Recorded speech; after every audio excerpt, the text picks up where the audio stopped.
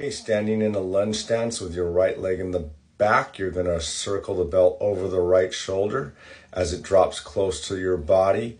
Let the bell pull you into the pivot when it reaches the end of its pendulum arc.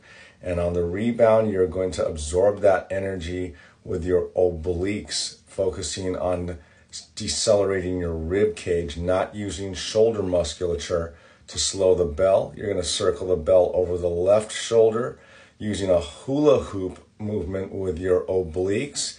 You should not feel like you're powering that bell around your head with your arms.